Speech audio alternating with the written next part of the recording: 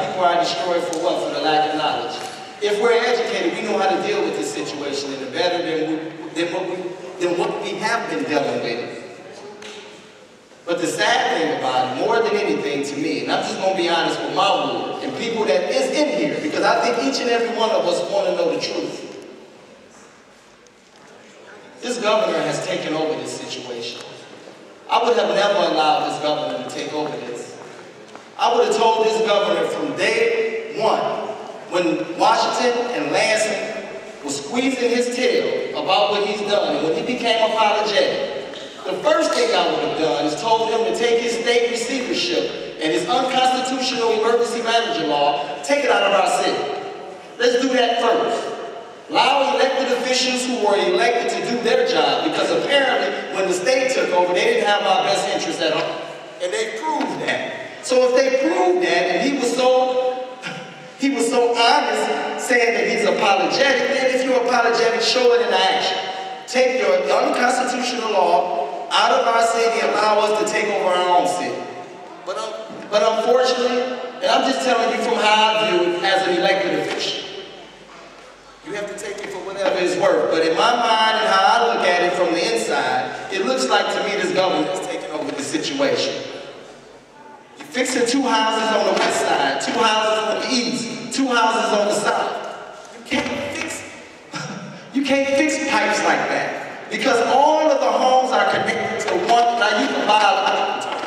All of the pipes are connected to one order, the main pipe. So if you got a house on the left side and a house on the right side that's not fixed, and you're the only house in the middle that's fixed, then it's a great chance that that house in the middle is going to get their house, even though they have new pipes as well. I hope I'm making sense. I don't know. Maybe I am, maybe I'm not. But fixing 2 houses in different geographical areas, that don't make sense. What you should have done is start fixing in front of the schools first. Because right now they're talking about extending the time for the children in the school. Well, you can't extend the time with the children in school, and the children are the most susceptible ones that's going to contract whatever this water may produce. Fix the pipes in front of the school first. I don't need this. Fix the pipe in front of the school first. It's not that many. It's not that many. Out of all the houses that they didn't fix, all of the schools could have been fixed. And then you work outside and go block for block, not house for house. You go block for block and make sure 1 block is done. Then you go to another block and you say 1 block at a time. But you do the schools first so that children don't make excuses why they shouldn't be in school, parents don't make excuses, but most important, they are assured great health and good education, all at the same time. But you can't fix 2 houses on Patterson, and then 2 houses on Niagara, and then 2 houses on West Alma. It don't work like that. But I'm just giving you just a little synopsis of what's going on. Because if I don't give it to you, then I am in remiss. And I don't want to be remiss without giving you the education that you may not hear about down at City Hall. But I'm telling you, this governor has actually taken over. He's never came and talked to City Council. City Council has never sat and talked to this governor. Only people talk to this governor is the mayor and the concerned pastors. He's never sat with the legislative body. I just need you to know this. I really do. Because if I don't tell you this, you will never know. Because in some of your minds, you would think Summer City Council has sat down and talked to this governor. That's not true. None of us. He's never once. He snuck in and out. He comes in all the time, but council never get a chance to speak to him. Never. And so I asked myself, why? Why is the most intelligent question? If we are the legislative body, let me give you some more education. 9 city councils based on the chart. Never forget this. 9 city council as a body is more powerful than the mayor, because we are the legislative body. We was taught this when we went through training in Frankenmuth at the Michigan Municipal League. So what that means is that the legislative body should be involved in everything. Well, council don't have their power. Only person got their power is the mayor. We asked the Transition Advisory Board yesterday, which is the 5 appointed, unconstitutional, 5 appointed, that if council say yes, they can say no, and they no go. But council, I, the president, the vice president, asked for our power back. The administration didn't want us to have our power back. Well, let me tell you this. If we had our power back, we in control of the money. We do the checks and the balances. But if we don't have our power back and only the mayor has her power back, then who controls the money? We can't do no checks and balances because we're not a legislative body. We don't have the power. So I just need you to know this. I don't know how you may feel. I mean, you know. But I just want you to be educated and know this, because a lot of times people don't know what's going on at City Hall. And I know a lot of you are frustrated. You are. I'm frustrated. My wife got marks all on her body. We don't know what that is. So I'm frustrated. I live right on Patterson Street. I don't live nowhere else. I live on Patterson. I only got one filter just on my sink. I don't have nothing on my shower. I just get in and I pray. I don't know if I'm affected or not. I really don't. Cancer is hereditary in my family. Everybody in my family dies from cancer. And so I'm just saying this as a city councilman, that I share your pain too. And any and everything that I can do in bringing some resolve to your pain, I don't have a problem doing that. And I would do that more than I would do it for myself. But you have to understand that something is not right in this city. Something is not right in this city. I'm just being honest with y'all. Now, I don't know if that may cost me something, because I always learn that every great leader that's a real leader, the wages of his leadership sometimes has been his life. I'm okay with that, because I'm exposing something ain't right. And you guys know that. You guys know that. Something isn't right. But it takes us. It takes us to make it right. Can't be me. I'm just the voice. But the power lies in you. Don't lie in me. I can speak like I'm speaking now, and I be speaking by myself. But they know I know the truth. This is why they marginalize me. If you guys can remember, and they silenced me. When I was on the Steve Harvey show, and I'm just telling you this to be really honest with you guys, my wife heard them tell them to cut me. Cut his part. But they left a little bit. But the part that they gave y'all was confusing. I gave them the full meat. They want to make this a college city. They really do.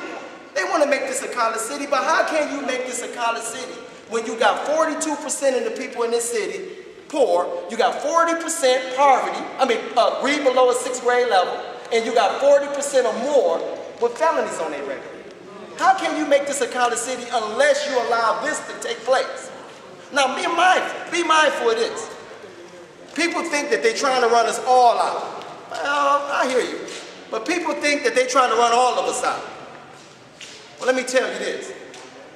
They just setting it up so that we can start running out. And those that stay, they'll build around you, make your living conditions so expensive that you will just leave anyway. They just setting it up so that we can just go. They know all of us not gonna go, they know that. But they'll set it up where that we'll get to going and we won't change our mind, because the most powerful thing in this world, never forget this, is a made up mind. And once our mind is made up, even if they fix it, people's mind already made up, say, man, I'm just gonna go anyway. Because this crisis has affected us economically, educationally, it affects us on our home, the value of our homes, and depreciate. Some people want to leave and can't even sell their home. I mean, you guys got to really understand what I'm telling you. Believe me or not, like me or not, but please understand what I'm saying. Don't just take the message. Something ain't right. It ain't right. It ain't right. And I cannot finish expressing that, but it ain't right. Mic check 1, mic check 2. Ladies and gentlemen, boys and girls. All hearing. All right. So I want to start this process going, and I hope that you guys understood what I was saying. I really do. It just ain't right in this city. But we got to believe in God. Because at the end of the day, man and woman will fail you, but God will always protect you. He will take your best interest. Because believe this, no matter how bad and gloomy it looks, Children are affected. What did God tell the disciples when they wouldn't let the children in? He said, until you become one like them, you will never inherit the kingdom of God. God took interest in children and women more than he took interest in any creation that he created. And children are being affected, and people want to do things that is not right on the expense of the children that suffer. God will extend his mercy. Please believe that. God is going to come in. He's going to come in at a time when we say, man, I never imagined. But God is going to make this right. He's going to make this right. Because I'm telling you, right now, as of today, it ain't right. And so I took the initiative to do this, and I'm hoping that everybody gets something out of it. So let me go and get the people so that they can come and give you what you came here for. And let's get it started, okay? Thank you very much.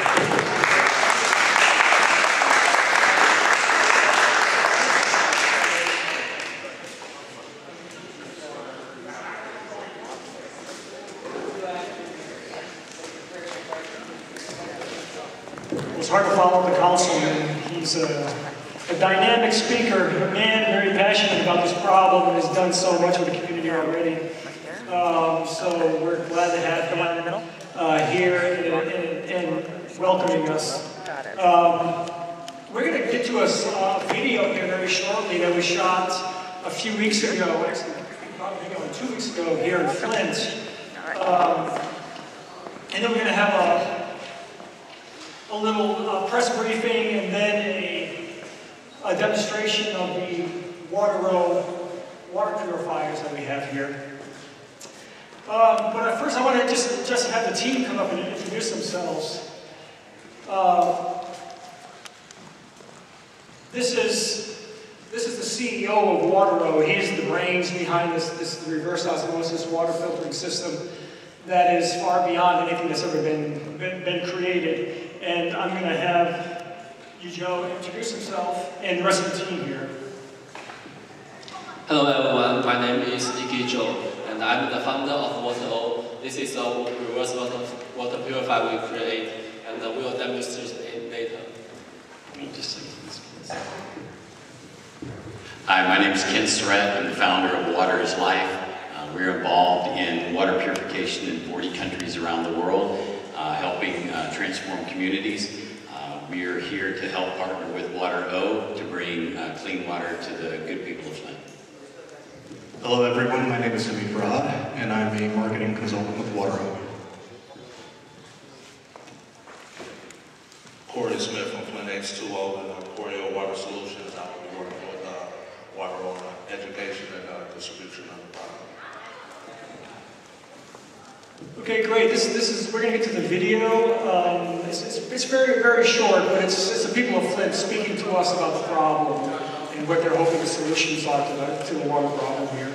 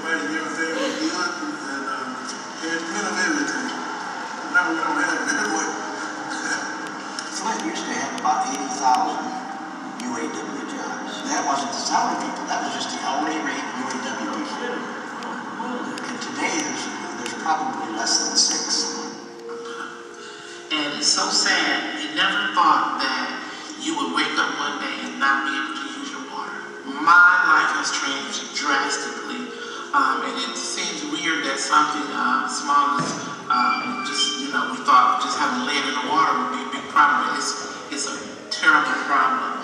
on a daily basis. My daily routine has changed. Something as simple as taking a bath or a shower has become just something terrible thing for us. Cook dinner and wash chicken and pork, and you constantly opening up cases of water, you know. It just became it's just horrible, you know. We are afraid to get in the bath, afraid to get in the water. Rash, and I gotta find out it's from the water. My wife hadn't had a problem at all, and now she had cancer in the kidney. She had to have a part of her kidney taken out. I broke out with rash, still has rash on my back, and if you don't lotion down, you're itching all the time. I had a couple clients come in. I don't know specifically what it's doing to the hair, but I know it's making it off from the root. I've had a couple clients come in with like a lot of breakage and shedding. Because she was saying that people are actually losing their hair. Yeah. Oh, yeah. You see that here? And it's back through here. And it's in my hair. See? Yeah. And I don't wear a flat top, but I had to get my hair cut like that because I didn't want everybody to see my little sores that's in my hair. See, and I got some, red hair. Whatever it is lead is lead. Not to mention that, I had a loved one, my fiance, he died of pneumonia. Recently, died of pneumonia. And when I was in the hospital when he died, and I was told he was toxic. But at the time, I didn't relate the lead and the water to the toxic, and all that. But he died of pneumonia.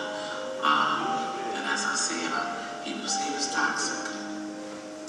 And it's sad. He was only 58 years old. Yeah. See in the movies, how you can push a little pump and then get the water spray on you. It's like going back to the old days, or just boil your bottled water to take a bath, and boil your water to cook your food. It's just like you've been deprived. It's like living in the third world now. That's what we are. I found myself, one time I just was so stressed out, and I was tired that day, and I forgot to turn the filter side on and not drink the water. I was like, Lord, please save me.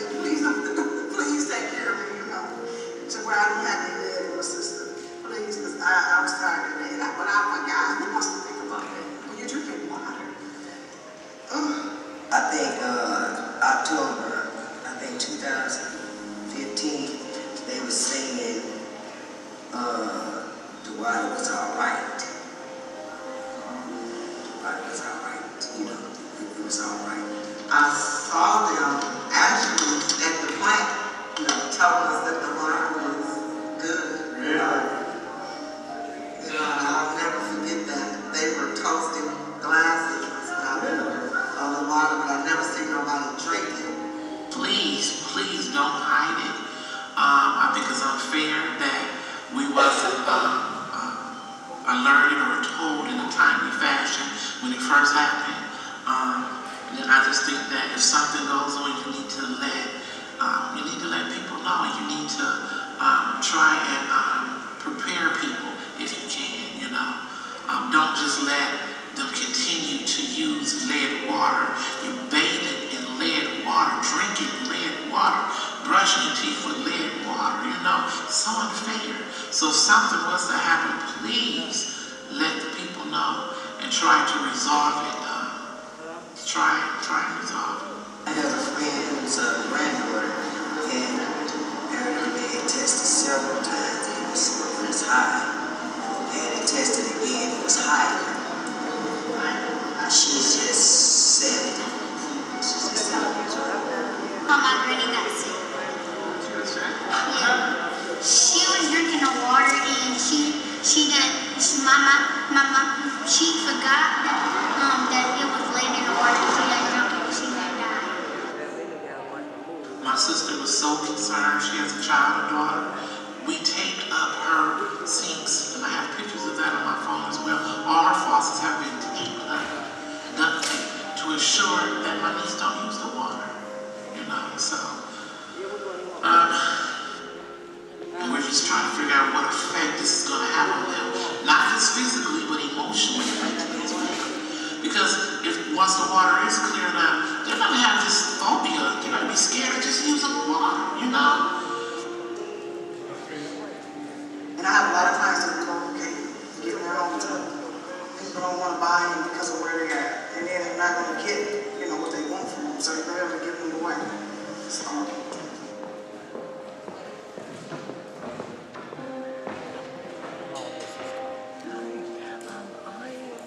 I want you to come to Flint in your life. And I'm too old to leave. How are you going to save Flint? That's the bar at the top. I can't save it. All they can do is pray for Flint and work together, and I can live with my grandkids and great grandkids, and I will do it. Because that generation I'm in, my generation is about, I'm 70, my generation. What I pray for, I got great grandbabies. They need an opportunity. They need jobs. They need schools. They need better water. If they need nothing, just like the night was saying, our children. I got a 3-year-old grandson.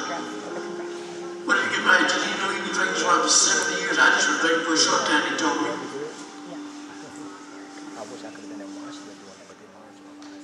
And I pray every day that, you know, that we don't see so much of this. I pray every day.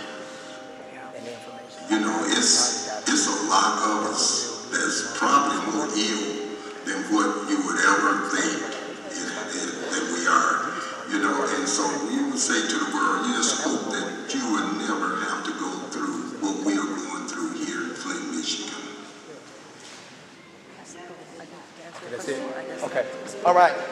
All right.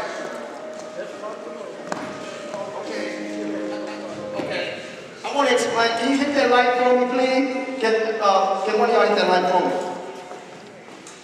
I want to explain something to you real quick. A person was supposed to come here, but they used this video to give you some understanding of what this water is doing.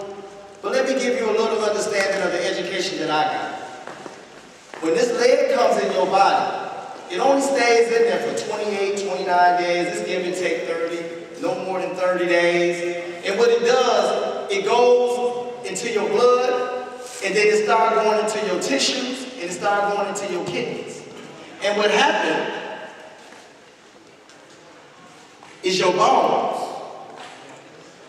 Your bones start calling for this lead because it starts thinking that this lead is calcium. And so the lead starts trying to do what the calcium normally do. And you can imagine in your mind, if it's not calcium and it's lead, what it would do. And see, that's one of the things that you have to understand. So when people go get tested and they say you have no lead, well, that's not necessarily true. It just went somewhere else because it only stays in your system 28, 30 days. So you have to do a more thorough test. And when they nip at people poking their fingers, when that air hit that poke, it alterates it. That's not a good test. They have to just draw the blood from a needle, not from a poke. Because as soon as that air hit that blood, it's no good anymore. So that's kind of like a substandard way of doing it, and it's not no good progress out of that. You don't really get good information out of that because you could have it and they're telling you you don't. And so that's just something I wanted to give you so that you can understand that. Because a lot of people don't know. They go get tested. If I got tested, they said I didn't have it. Well, you could have. And you still could have. It's just been over 30 days. And so I just hope that you guys do a more of a thorough test than just going by what they're telling you. Because what they're telling you, it may be true. Yeah, you don't have it, or it's not detected, but you may have it. And so, let's get this started. Lionel.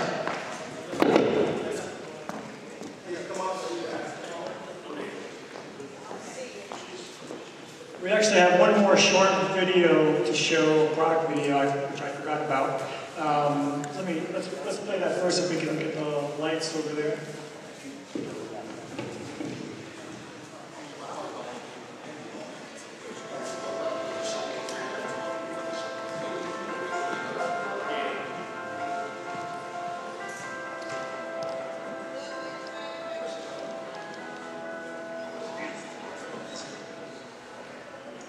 We almost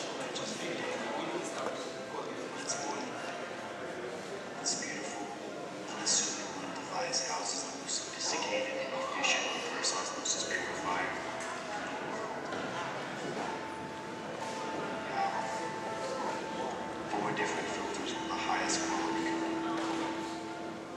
It's 4 unique layers of purification to every single drop of water.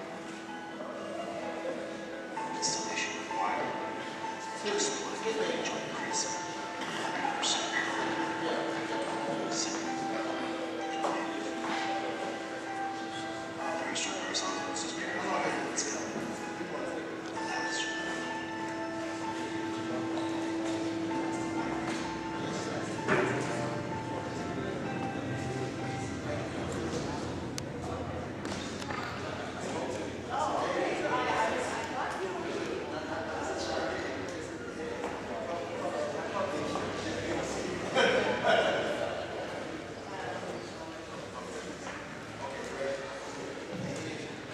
I wish you could see the videos on a high definition screen.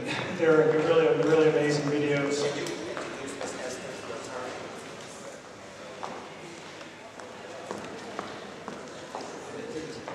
Well, I'd like to introduce, she's an attorney, Miss Esther, and she wanted to give you some understanding of some of your legalities and some of your ways that how you can defend yourself and fight for yourself. So Miss Esther, can you please come up and give a presentation or a synopsis of who you are and what you stand for?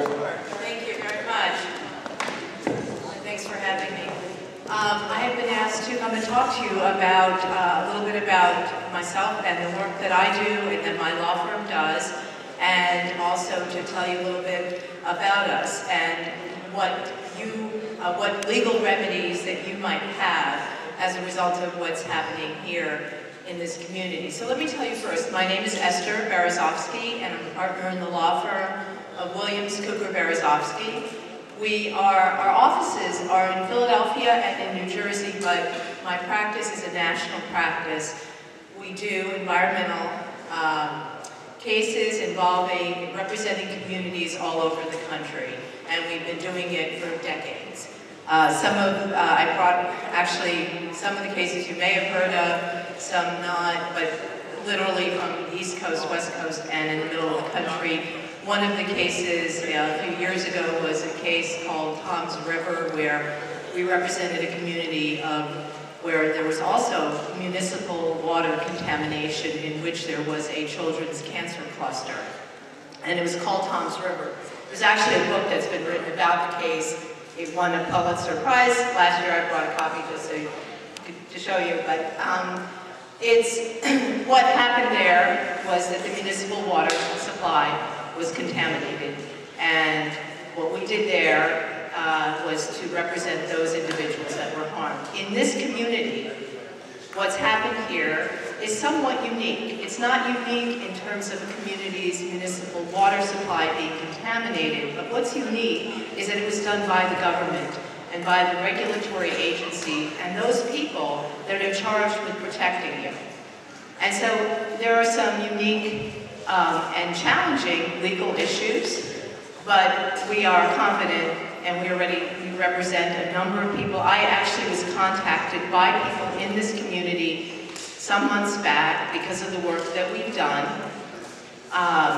to represent them. So the cases that have been filed and that we're filing are against the government, but also potentially some private parties. There are many different types of claims. Let me back up a minute. One of the things that I do when I represent a community or people in a community is not only to represent them in court and give their claims a voice and advocate for those claims, but also to work with people in meetings, getting together to figure out what is available, what kind of, not only remedies are available, but what kind of services are available. How can you organize to better advocate for yourselves to deal with some of the issues? Because as a lawyer, and filing a claim on your behalf, whether it's for property damage, whether it's for personal injuries, whether it's for monitoring of illnesses, it's still, those are money damages. But in addition to that, there are things, because the problem is ongoing, I understand they now say, well, the water's testing cleaner. But I wonder how many of you actually believe that? I'm sure not many. And one of the other things that we do is to try to give people information about what you can, what you can do to help. For example, how many of you thought that boiling your water would make it safer? Anybody? At any point, some of you. Right, because a lot of people think if you boil the water, it will make it safer. Not when there's heavy metals involved. So there are a lot of, things, there's a lot of information, there are a lot of services available. There's also just the trauma of living through something like this. And I want to just tell you a little bit about me, because even though I live in Philadelphia, I have a history here in Michigan. I spent 11 years in Michigan. I lived in Detroit. I went to Wayne State University. And in my prior life, I was a psychologist. And what I did as a psychologist is, it's not working. Maybe I don't need, can you all hear me? Okay, is that better? Okay, all right. So what I did actually, the work I did was working with communities that were traumatized as a result of a disaster that was man-made or man-created. For example, like 3 Mile Island, or in Missouri, Times Beach, where the whole town was flooded with dioxin. I wasn't a lawyer then. What I was is a psychologist that worked with the community to deal with the trauma of those experiences and evaluating those, both for the community but also for the claims that they had. And I lived in Michigan. I went to school here. I worked in community mental health for years, and then I moved back east. And then the reason I went to law school and became a lawyer, and that's now 25 years ago, was to do environmental work, to do this kind of work, to represent communities in doing this kind of work. So one of the things I would say to you before I get to what claims you have is that regardless of who you decide, if you decide to bring claims, and you all have, there are certain claims you all have, all of you, and some of you have and they're different. And how we treat them is different. We represent people individually. And each one of you and each one of your families has individual and personal claims. And when we file claims on your behalf, if you retain us, it's for your individual claims as opposed to class actions. There are some claims that we do bring. We do class actions, but on very specific issues, which really do apply to everybody. Most don't, because each family, each individual is different. Whether you rent a home, own a home, whether you have lead in your blood, whether you don't, whether you have had rashes. I understand you saw some video a little while ago. We were going to bring, I think, the dermatologist to talk about some of the skin rashes and some of the problems that the water has caused. Unfortunately, he wasn't able to be here. That's why you saw the video, that not the person, he apologizes, he was unable to get here. But anyway, so in terms of what I wanted to say to you is, regardless of what you do, make sure that you talk to people who have done this work and understand what the issues are. So, what kind of claims are there? Well, one of the claims is the quality of life. Okay, the quality of life damages. Every one of you who lives in this community, who can't drink the water, who has to cook with bottled water, who can't take showers or bathe in the way that you would expect to be able to do in your own home, has been impacted. The quality of your life has been impacted for a lot of people. And they're not delivering, as I understand it, they're not delivering bottled water to your homes. You have to go and get it. Is that right? Yes. Yeah. Now, for some people, that is really tough. Maybe you don't have a car, maybe you're elderly, maybe you don't feel well. That's hard. Even getting it from downstairs to upstairs can be difficult. So the quality of life claims are something that everybody has, that all of you have. There are property damage claims. Now, for those of you who own property, the devaluation of the property based on these issues, based on not having potable water, not having water that you can drink. That necessarily, even if you were to be able to sell your property, it's not going to be for what the market value is, because who's going to buy it for market value when you don't have clean drinking water. So you have property damages. Not only the devaluation, but there are other types of property damages. There are personal injuries. So many of you have had many people I've spoken to have had skin rashes. There are people who have had Legionnaire's disease. There are people who have been, many people have been diagnosed with pneumonia. That not everybody who has been diagnosed with pneumonia might have had Legionnaire's disease, but some people may have because the symptoms are similar and there may have been misdiagnosis. Those are all things that when people retain us, what we do is ask them to fill out detailed questionnaires. We go through a questionnaire with everybody and get all of the information from every one of you to the extent that you retain us and figure out what are the claims. Not everything that happens to you is related to the water, but there are a lot of medical issues that may be linked and that those need to be investigated. Unfortunately, Michigan is one of the few states that does not have something called medical monitoring. In most states, in environmental cases, there's a thing called medical monitoring for people who have been exposed and can prove and establish that there's been an exposure to a toxin. Medical monitoring for the kinds of illnesses that may result from that exposure is part of a legal claim that they have. Michigan does not allow for that. Now, there are other ways that we characterize that kind of monitoring or surveillance. So I think that there are things that we can do because the exposure is, clear, you've been exposed. The other thing about lead is, I know some of you may have had your your blood tested. Some of you may not have. It's really important that everybody does get tested. Now, again, let me just say, as a disclaimer, I'm not a doctor, I am not a medical person, and I'm not a health, health person. But as a lawyer and having done this kind of work for many, many years, lead stays in the body. It doesn't leave the body. It does leave the blood. So its presence in your blood may be 25 to 35 days. So just because you test negative now doesn't mean that you haven't had lead. It moves to bone. And right now, as far as I'm aware, and again, I'm not a physician, as far as I'm aware, the testing to establish whether you've been exposed other than blood has not moved beyond experimental phases. So that women of childbearing age have to be concerned. Because if you have lead, if you've been exposed and it's there, then that is something you need to be aware of and potentially concerned about. So there are personal injuries, medical issues, property damage, quality of life, and what we do, what I do, what my firm does is evaluate those for people that retain us and then file suit on their behalf to get them compensated for those losses.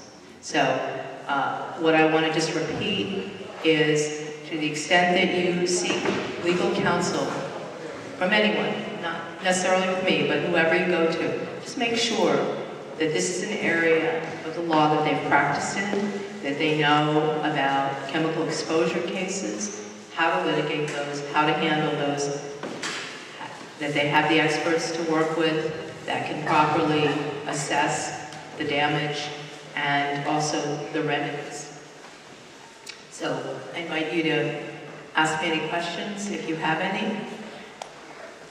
Are you licensed to practice in Michigan? I am not licensed to practice in Michigan, but I am working with lawyers in Michigan that are, who brought me here. And I will, the way it works legally is that when you work in another state, you get admitted to the bar for the purposes of that case. I work in a lot of states where I get admitted for the purpose of handling that case, but I am working with Michigan lawyers. Anybody else? How do these folks get in touch with you if they decide they want to retain you to represent them for the damages done to their families and their families and their homes and their lives. And, go ahead. No, go ahead. How would they reach out to How would they reach out to me? if they chose to retain you as their representation legally? Sure. I have cards here. I'm happy to give you cards. There's some folks, we have some questionnaires if people are interested in being represented. We have questionnaires for people to fill out. But I have cards which I will put out on the table for people to take. It has my contact information. It also has our website, which I would invite you to look at because it will tell you about what we do. I mean, the environmental work we do. But I have cards, and that is the best way. It has phone numbers and email address and website. And there's other information, I think, that some folks here have. Under personal injury, you mentioned the three things: Legionnaires, pneumonia, and skin rash. What else can we look for? What other types of, I've heard kidney, I've heard lung, I've heard different things that how we could be affected by this. Is there something we should be looking for, different effects from the lead? There are different effects, and I just want to clarify, I'm a lawyer, not a physician, so I don't want to give medical information per se. There are respiratory issues. Let me just back up 1 second. What has been established is that there's lead, but chances are, I think there's pretty good evidence there's other contaminants. There are other heavy metals, and there are other toxins that are in the water as well. So, if you look at lead, I mean, there are kidney, respiratory issues, there are a variety of things, and I'm happy to direct you to more medical. I don't like to give medical information, but there are a number of things. But it appears that there are other contaminants, and that's one of the things that we're looking at is we're getting the data of what actually. There's been a lot of data generated because this is obviously, as you know, generated a lot of publicity, so the regulatory agencies are gathering a lot of information. We're also looking at, because of the failure to put anti-corrosive treatment in the pipes, it's not just lead that's coming off of them. So there are other toxins, there's other metals, there's probably other volatile organics and other chemicals. And that is something that also needs to be looked at. Anyone else? Yes, for us losing our property values, is there a cutoff date on filing the claim on that? Is there a drop dead date on that or what? It's a really excellent question. So, Michigan law requires that a notice be filed. It's called a notice of claim. And in any case that's filed against the state, there is a time period within which that has to be filed. And this is probably more legalese than you want to hear, but you may have heard of the term statute of limitations. There is a time period in every state, in every jurisdiction, from the time you learn that you have an injury, whether it's to property or to body, that you have time to file a lawsuit. Now, states vary. It can be from the time it happened or from the time you discover that there may be a connection between somebody having done something wrong and the injury. But in Michigan, there is, as in some other states, there is, if you're suing the state, you have to file this notice. It's not a complaint, it's a notice that you have a claim. And we have actually been filing them on behalf of people that we represent. And I believe that there is a 2-year period. And I think from what I understand, it's, it comes up in April because it was 2 years ago that because of when certain things happen. Now, one of the lawsuits that was filed, one of the class actions, my understanding is they didn't file, I don't know if this is accurate or not, but the state has filed a motion to dismiss. They have asked the court to throw out the cases because people didn't file these notices. Now, they're basically saying people's cases should be thrown out because they didn't file on time, even though the state poisoned the whole community. So I don't know what a judge is going to do with that. The short answer is the sooner the better. Is there a difference between personal injury and property? In terms of time of filing? Yes. Is it all the same money? It's the same. I mean, it would be within the same complaint. And if when you file a notice, you would say property and personal injury. You make it broad, you're fairly broad. So there's a notice of claim that has to be filed. That's different than filing a complaint. The complaint is a much more detailed, much more detailed about what your claims are, who it's against, and why. So there's the notice of claim, just saying I'm going to file a claim, and that has to be done in Michigan. And then there's a complaint. No, the complaint, that statute, I don't believe that has run, or, I don't think that's an issue. But the notice of claim is something that needs to be filed right away. Any of your attorneys, are they out of Michigan or are they out of Pennsylvania? I know some of them are out of Philadelphia. Some of them, like you are. We're working with lawyers here in Michigan, and our firm is... Who are they in Michigan? We have a firm, it's called the Gugation Firm, and they're, I don't know if you know them. They're actually, the Gugation Firm is in Bloomfield, and then there's Alan Kennedy, who was here a minute ago, and he's in Flint. Did he just walk out? He just walked out. And where's Kamila? There are 2 attorneys from Flint that we're working with, and they are right outside. And I'm happy to introduce you to them. And then another firm that's in Bloomfield. Because a lot of times, what's been going on lately is fly by night. When you sign up, people have been signing up for different things, and you want to talk to an attorney or ask them different. I haven't signed up, but I'm just saying, call the numbers or call and you can't get no contact. So, people that sign their stuff away, the signature. And when you want to talk to somebody about something, a lot of them are fly-by-night. I call them fly-by-night because they're in here want to get people to sign up for different things, and when you want to talk to somebody, you can't contact anybody. I understand that, and that's exactly why I said what I said earlier, which is make sure you vet and look up the firms if you're signing up with somebody. If you want to get in contact with me, you will have my number and you can reach me. And that, or lawyers at my firm, we are reachable. That is what we do. Yeah. If decided to pay, what would be the cost and then instruction for everyone, and then what type of incentives for the law firm? Okay, I heard the first part, but I didn't hear. You asked me what the cost would be? Yes, ma'am. Okay. And incentives for the law firm, what you guys looking at? Right. Your percentage. Right. So we work on a contingent fee basis. I mean, people can pay us on an hourly basis, but clearly that doesn't make sense. We work on a contingent fee basis. And what that means is you don't pay anything at all unless we recover money for you. We front the costs and we do the work. Once there is a recovery, either through a settlement or through a verdict, however it happens, then our fee is 30%, is a third. That is our fee, and the costs come off the top. Well, and that, when I say costs, I want to be very clear. That's only out-of-pocket costs, not the cost of the lawyers or support staff. It's just money that we actually write checks for, experts, depositions, things like that.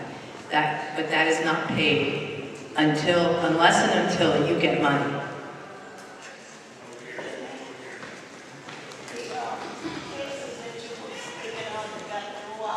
I'm sorry.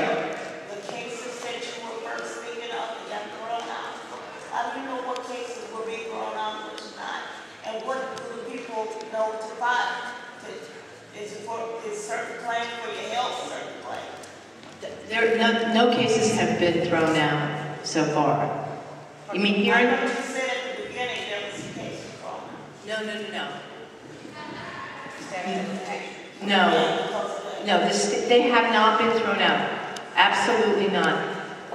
The state is trying to get the cases thrown out because they say these notices were not filed. It hasn't happened yet. The courts have not ruled on it yet. So how do people know which claim to file for? I mean, you don't know if it's going to go anywhere or not, and then you're held with that issue. You know, how long a period of time do you have to wait to find out if your claim is going to be accepted or not? Okay. And are you affiliated with Congress as you know, one of the Philadelphia lawyers? Yeah. Yeah, I am. In terms of being thrown out, that is a technicality that they're trying to throw cases. It's not on the merits. It's not like saying these people don't have a claim. This is on a technicality because they didn't file a certain piece of paper. That these cases are not going to get thrown out. Now, I don't want to mislead you. These cases were not thrown out. The state is trying to get them thrown out, but they're not. They have not been. What? How are we to know whether they get thrown out or not? Once it's argued in the court, the judge will make a decision, and it will be. I mean, it will be public. Because I have a health issue that I'm battling with. And if I file a claim, am I to look forward down the future? Am I to leave here before my claim is even brought forward? What you're asking about is timing. What's the time frame? And I'm not going to stand here and tell you that your case or any case is going to get resolved tomorrow, next week, next month. Unfortunately, litigation is slow. It's a slow process.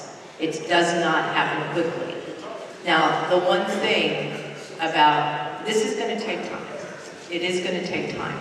But there is a lot of political pressure to resolve and help people resolve some of these claims in this community. And I think that may help move things faster than they might otherwise move. But generally, litigation is a slow, it takes time. You're the first person I have heard talk about the trauma that the city of Flint residents have been exposed to. And you're the first person in all of the buzz that has spoke about the trauma that these little boys and girls, we're grown folks, and we can handle some things, but these little boys and girls are in school, can't wash their hands, that is going to impact them. You're right. And what kind of services. Okay, I'm sorry, let me just move that down here. Go ahead. Woo.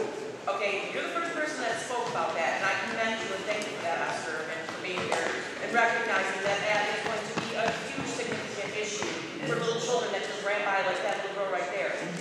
They're traumatized every day. They watch it on the news for a basic need that can't be met and for a government that poisons them. What services in the future, this is going to impact them, not to talk about the lead, we already know that, but what about the trauma, the services that they're going to need, and even some of the families that are, all of the families, the adults, but the little children are the ones that are going to be the most significantly impacted if immediate intervention doesn't take place. So, and people with health concerns, people are dying in this city. Some people don't have time to wait. No, I understand that. And so, I'm sorry, I just am very, the trauma is a huge trigger for me. No one's talking about it. You're the first person that's addressed that issue. And it needs to be addressed. It does, and I will share with you something, and it doesn't happen in every environmental case, but let me share something that I did in, I don't know how many of you remember, 3 Mile Island, okay? One of the things that I worked on is developed a protocol, a way of evaluating a community. Not only the individuals and the kids in the community having been impacted with something they couldn't see, they couldn't feel, but they knew could kill them, okay? And that is a traumatic event, not just for the kids. It's for parents also who are worried about their kids and worried about themselves and worried about the elderly and worried about, it is real. The other thing we did is not, and we argued that it should be compensable. principle. You need to have programs to address that. Was that something that your firm is going to address with these folks, that if they choose to elect to go with the firm, are you going to incorporate that in your services? Yes. Whether the courts here will recognize it, that is going to be a battle. But yes, and not only individually. One of the other things that I've done in other communities is it's not just the individual, the impact on the individual, but also on the community as a whole. Because this community has become stigmatized. And that has an impact on how people feel in their homes, in their lives, in their schools. How they're, oh, you're from Flint, oh, that's where the water's, you know. So it's not just, it's individuals and kids, but it's also what happens to a community. And I actually have a chapter in a book that has to do with communities that are impacted in that way. I used another community this was Times Beach, Missouri, involving dioxin, where the entire community had to be relocated. And these are people who lived in Missouri, who lived together for generations, and literally, you know, were uprooted, and, you know, the impact of that. So, yeah, to the extent, is this something that, as a lawyer, I'm looking at in terms of addressing? Yes. Can I tell you that it's something that will be compensable and recognized by Michigan courts? I can't guarantee that.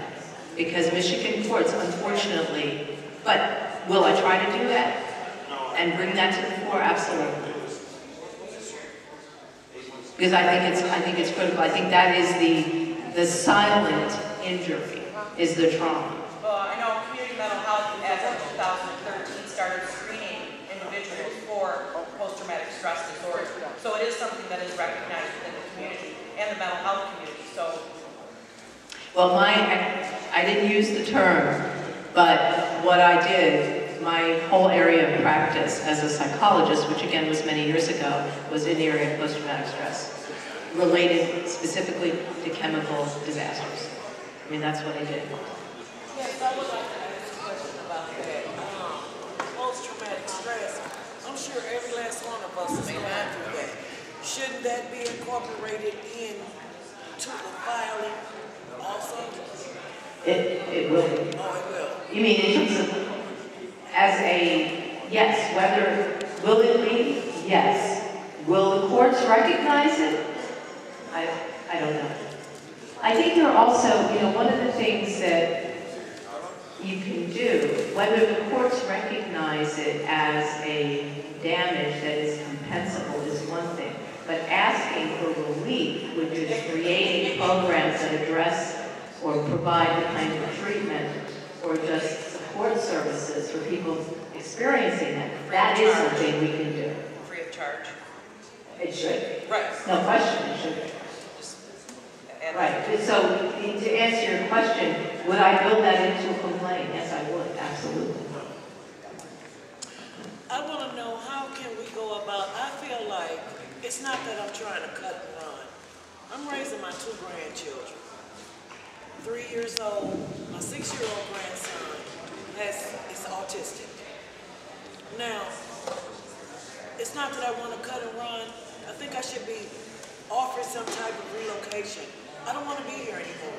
I'm the sole supporter of my family. I have to protect my family. And no one ever says anything about, you know, offering us relocation. Those who want to stay, fine. But I think we should be given more opportunities here.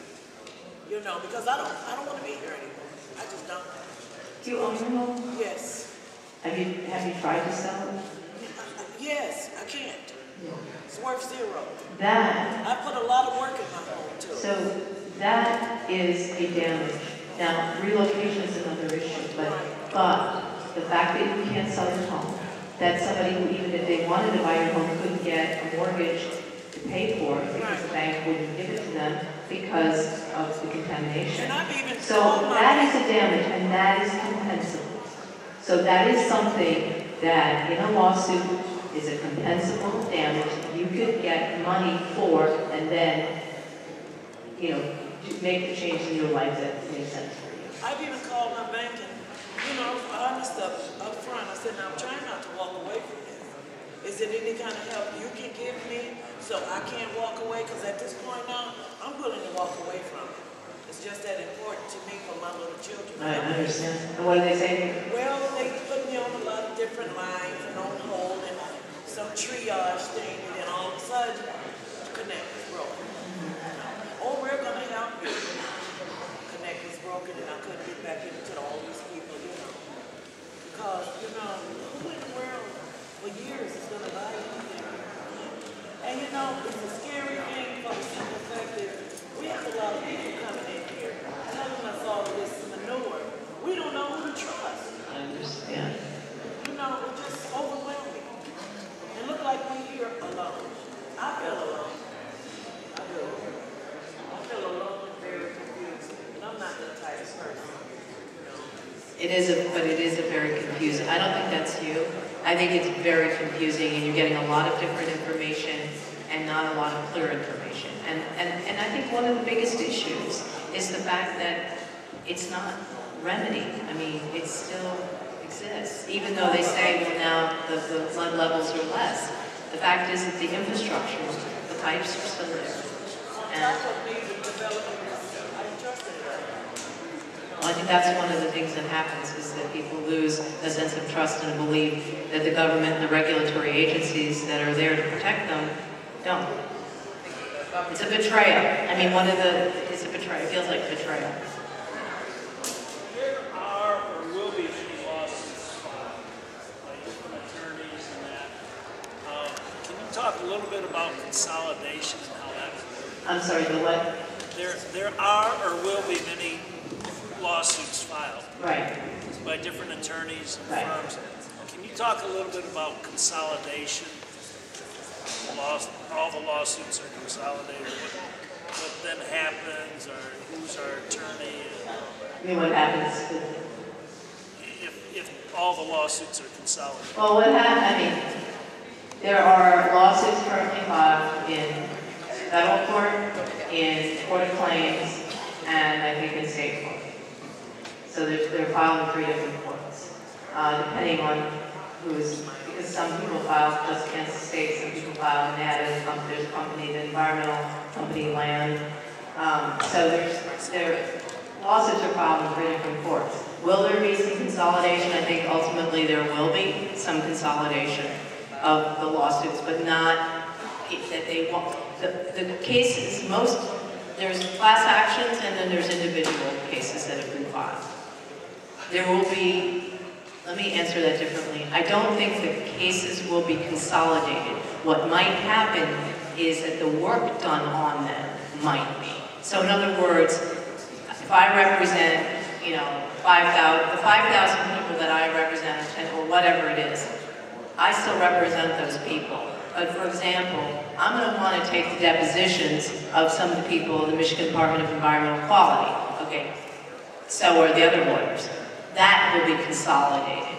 The discovery, the information that we're going to be looking for in order to prove up your claims that we're representing you, that's going to be wanting to be done by all the lawyers that are representing people.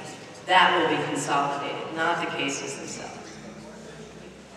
Are you filing in just the state of Michigan, or are you filing in all 3 courts?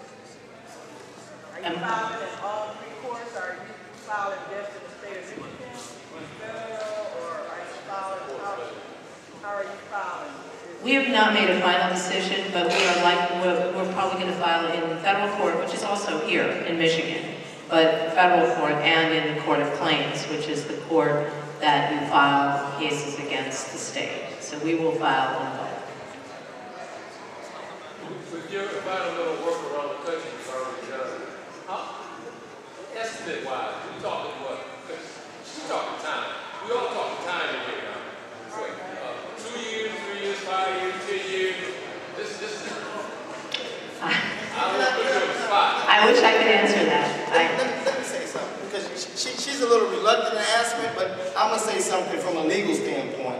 I filed the case when I was in the Michigan Department of Correction, and I won a case in the Western District. There's not one attorney in the city of Flint that ever won a case in the Western District. And I won this case by myself when I was in the Michigan Department of Correction. correction. I won 6 figures, and they sent me home 5 months later. Every lawyer I tried to contact told me I didn't have a case, and they wished me good luck. So I went to the law library, and I studied, and I fought against 2 state attorney generals, and I fought against 2 wardens, 4 officers, and 1 case manager. I fought against all of them. And so let me tell you the time span.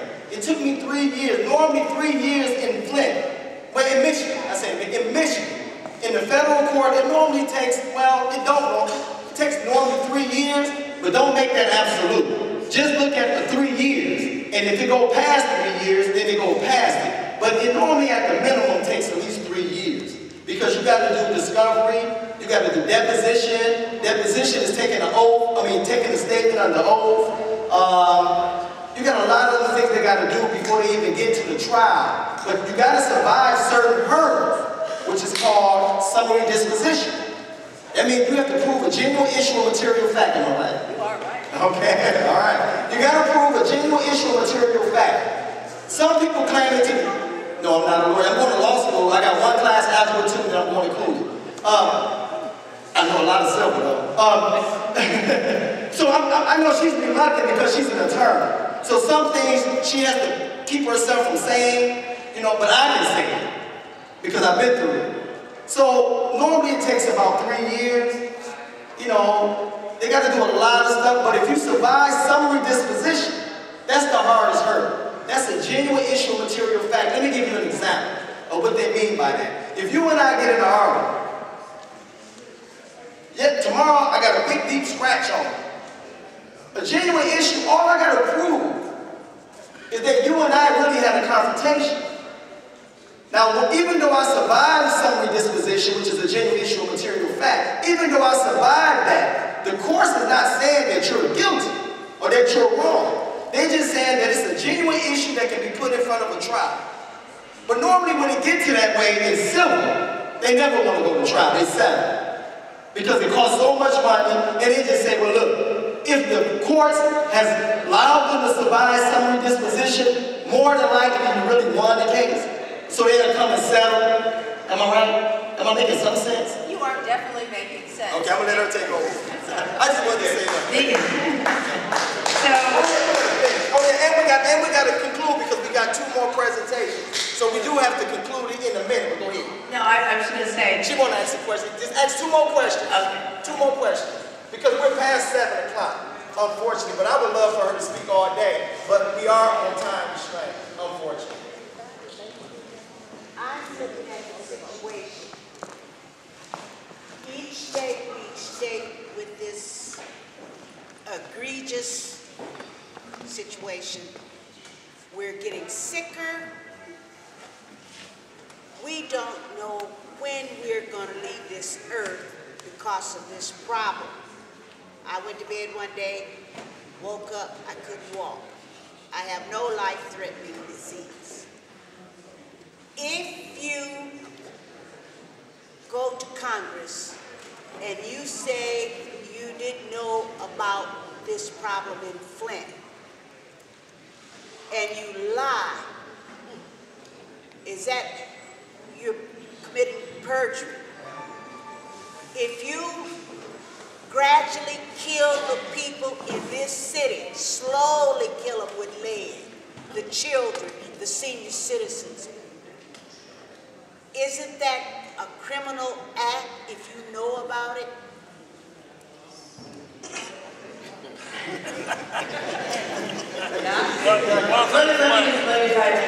Let me just answer. Do I think that what was done is criminal and not under the criminal law code? I don't practice criminal law. That said, do I think what was done was criminal? I do. If you lie, but I'm not a criminal lawyer. Do I think that? Yeah. I mean, look. I don't know about the. I don't know if who. I don't know if you're talking about. It's not. Who you're talking about. I assume you're talking about the proper. Right. But I don't think he said he didn't know.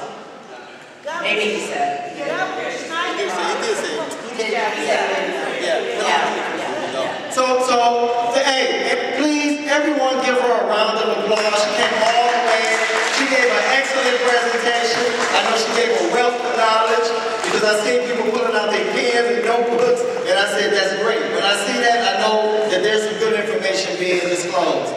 Thank you very much. So now I have an EPA guy want to come up, and I also want these guys to come up as well. Can you please come? We're going to do this.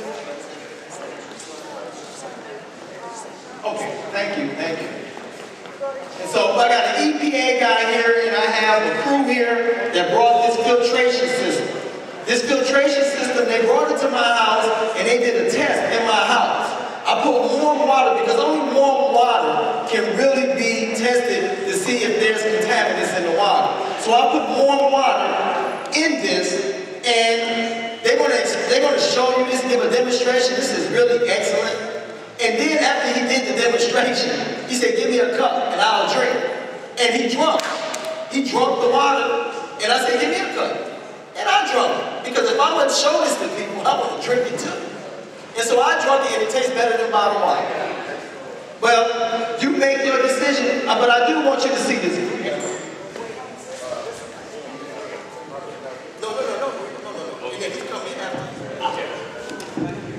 Well, thank you for coming to our segment of this night of information, and we really appreciate the councilman inviting us. He's done so much for this community. We're Water O, and we're here to show you a solution that can be taken right away. This is an interim solution that can happen very, very quickly. That's what we're here for. Water O has teamed with Water is Life and Flint H2O with this life-saving technology for the people of Flint. We researched the Flint water crisis. We're horrified by the extent of the water contamination here. And also the less than ideal interim solution to bottled water. I think everybody in Flint is very tired of bottled water right about now. In March of this year, we came to Flint and we interviewed the people that you saw in the video. And one of the things they told us was they very much appreciated the donations for the bottled water, but also that it was very inconvenient. So we're here with the Water O. We're going to test it. We're going to have you come up and taste it yourself and see what you think. The other part of it is that we hear that the donations are kind of slowing down for bottled water. We were at a residential facility downtown today, and the manager there said it's been 3 weeks between their deliveries of water. So this is a solution that will have water on your countertop perpetually, as long as you have the machine. Flint H2O is working on a deployment through schools, churches, and civic organizations. We demonstrated the Water O to the people of Flint, and there was a big thumbs up on the tastable water, and a Flint water lab has confirmed the purity of the water. And currently we're working with local partner organizations to raise funds to purchase Water O at wholesale cost and provide it to the people of Flint. And we are also aligning celebrity endorsements for this project. Now here's some details about the Water O system. The parent company of Water O is the largest supplier of goods to the Home Depot and Costco. Water O engineers have invested 3 years to develop the Water O reverse osmosis water purifier. Now, the finished product has exceeded all expectations in both high-tech design and performance. We have incorporated a digital total dissolved solids meter, so you can see the real-time purity of the water. Through the patented technology, we also maximize the output, producing 1 liter in 5 minutes. We have cut the wastewater produced to 20%. Typically, these reverse osmosis systems produce 3.5 times the water wasted to what they actually purified. So that results in much lower water bills. And so people ask, what is reverse osmosis? And the simple answer is, a more technical answer will come from the guy who really knows what reverse osmosis is. But basically, it's purifying drinking water by forcing untreated water molecules through semi-permeable membranes or filters. And the membranes block the contaminants and the impurities are removed, leaving you with the purest drinking water. And And it also had the carbon filter. There's 4 filters in this water purifier. And the carbon filter actually adds flavor to the water. So Water Road's unique recycling system contains the 4 filters designed to filter and refilter every drop of water as you pour it into the machine. It reduces 99.999999, I think 6 nines to the right of the decimal point, of all impurities. So that's, you can't get much purer than that. I think that's about as pure as you're going to get for water. And Water Road does not require any installation. It sits on your kitchen countertop. All you gotta do is plug it in. It's just like using a drip coffee machine. So we received many requests for water oil from people of Flint and other concerned people from all over the world, actually. And so for the first phase of this project, we are seeking companies and organizations and grants to fund purchase of 5,000 units of the water O. The wholesale cost is $250. And these units will be distributed to the areas of Flint that are hit hardest and to the people who are most in need of this purified water that you don't have to open a bottle to get to. So we're going to do a demonstration now. Ken from Water is Life is going to take over and show us how it is. And I just want to say thank you guys for coming out today. We do have a cool system here to show you, and I'll screen turn off. There we go. What? I told they got to see. You got to see this in action. One of the things that has impressed me being here with the good people of Flint has been the stories and the passion that I've heard people share their stories with us about. We've had the chance to sit in many families' homes and be in with some of the senior adults, some of those that are most impacted by this water crisis, because they're not able to haul water up the stairs. They're not able to put water in their wheelchair. I see some of you with crutches and with canes here tonight. It's impossible for you to carry water up and down into your home, even though it is inconvenient. This is a system that provides ultra-purified water through a reverse osmosis process.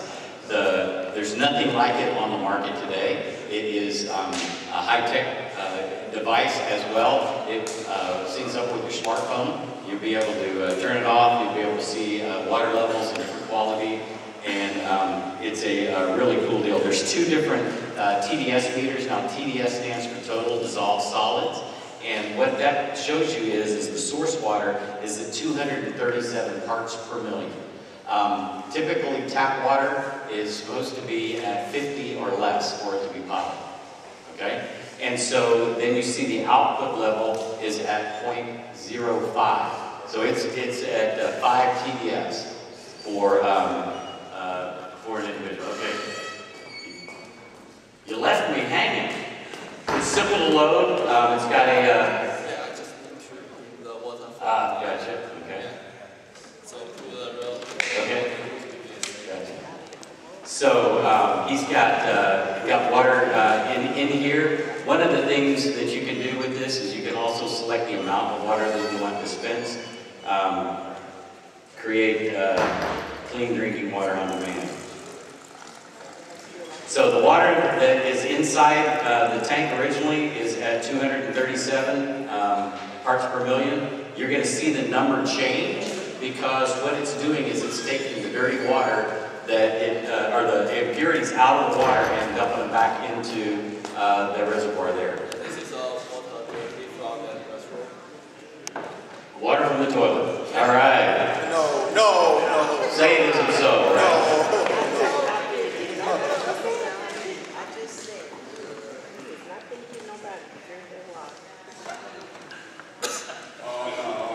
One of the things that is amazing to me is something so small, so compact. Our goal is to raise the funds to put these in 5,000 homes in Flint, Michigan.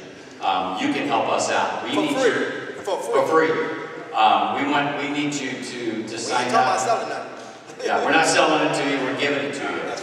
We need to see one of these on everybody's household, especially those that are at most risk. We have children, we have senior adults, we have people that are in wheelchairs that desperately need a solution. you're taking back the control of your own water by being able to do this. You're not having to depend on somebody coming with a truck, somebody showing up to give a freebie out. You are taking control of your own situation. Can you show them the 4 filters behind there where they can see? Yeah, absolutely. If you look at this mod, we opened it up on the back here.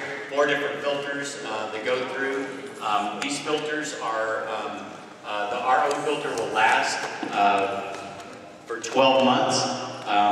The machine is a smart machine. It's going to tell you when those filters are running out of their lifespan. And so it'll show up on the screen here and show you exactly where that filter is in its lifespan. Ziggy, you want to say anything else? This is the inventor. Yeah, I'm the CEO and the founder of the Water-O. And because I flight Flint 2 weeks ago, and I found that people live here is really in the bad situation. They need someone to help them. So we want to start this campaign to let the nationwide people know. You have some questions? Yes. How much is the filter? Yeah, the filter for now filter is $60 per set, and that's like 7 filters. The usage is 2,000 liters for that set of filter. So basically, a family of 5 can use that for around 1 year.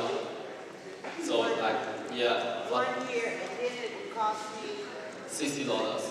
60. Thank you. Yeah. Yeah, for all 4 of the filters. Yeah. No. One of the questions too is about the RO filter is designed by GE, and all of the filters are made here in the USA. Yeah, all the filter system is made in USA, and we are not selling the cheap products. And of course, we send it free for you guys. And we just want you guys to sign it, and then let the whole society know these things. And the other people, like other charities, like social organizations, will just donate the money for you. So that's like having a faucet in your house. Right. It's having a water treatment system in your house that will provide ultra purified water for you. Bon appetit. That toilet water doesn't taste too bad. No. No taste at all. Yeah. You bet. Hey, I think, can we give them a round of applause? Because they're going to work on bringing 5,000 for free. They ain't talking about selling anything. That ain't what we talking about. Ain't nobody selling nothing up in there, not today. Okay.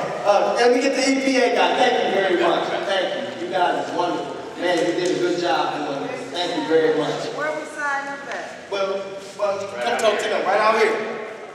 Yeah, there you go. This is the EPA guy. I guess he's going to give you some information. Go ahead.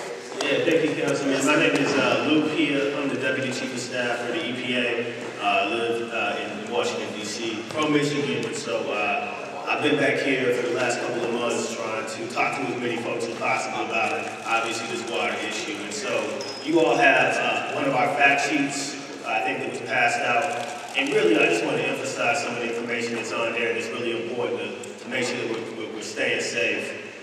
Filtered water is essential. You have got to have filters, and you cannot drink from the tap. Obviously, I'm just learning about this system here. The councilman was raving about it.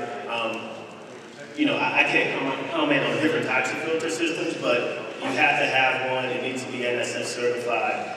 But what's also just as important is you have to maintain the filter.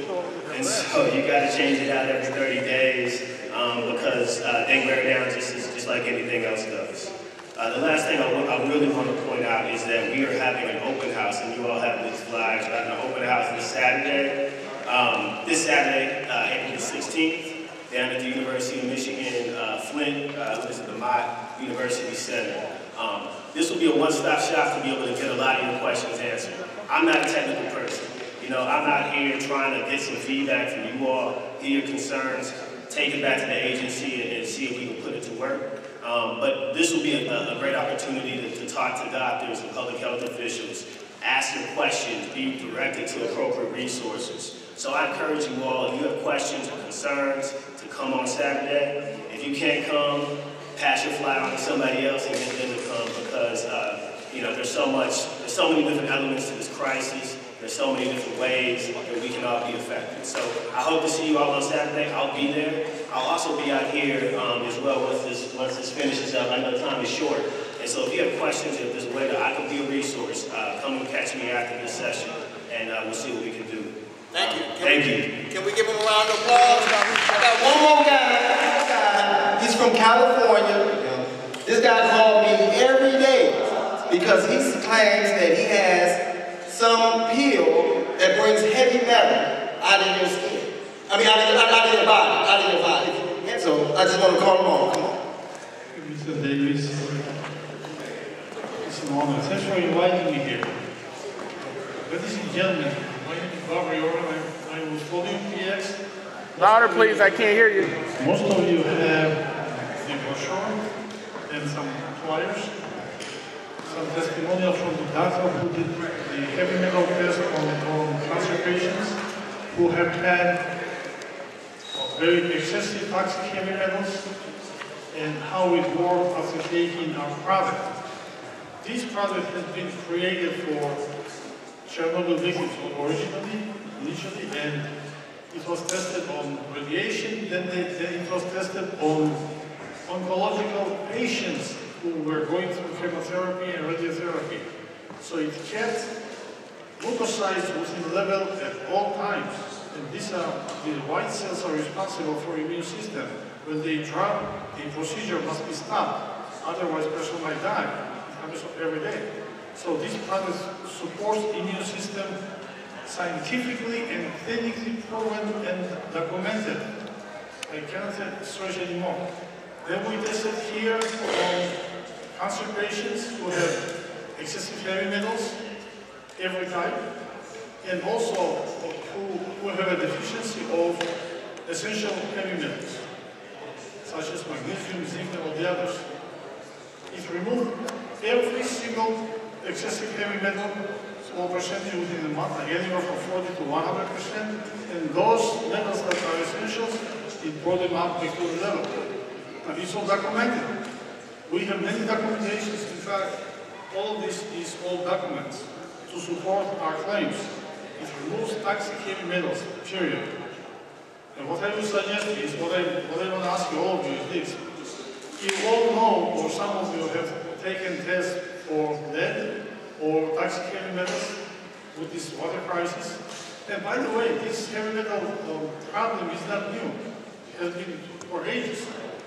But not only now, technology has proven that I'm shown how to detect them, how to measure them, and how to identify them, and how to remove them. That's what we have. Okay, so anybody that you know or yourself who have taken tests for lead, that's the big problem in Flint, Michigan. What you will do is you will send, even to Mrs. Davis, your consent is okay to send it to us, your name and address, and preferably the results, what you have. We will send you a free product for 1 month supply to try it.